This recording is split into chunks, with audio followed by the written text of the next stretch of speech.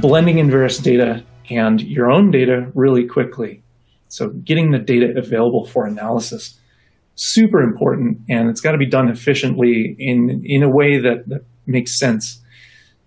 So with Subsurface Studio, we've ensured that you can construct pretty darn large projects and that we've got a pipeline from Prism into the Subsurface Studio database. So the Subsurface Studio is a software that you can deploy on your laptop locally, or you can deploy it on a VM. But this is a database that you curate and that you have complete control over.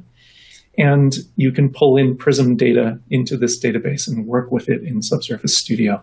Here I'm showing a picture of the Permian Basin. This is a Permian project that I have on a desktop with 64 gigs of memory, and it runs nicely there.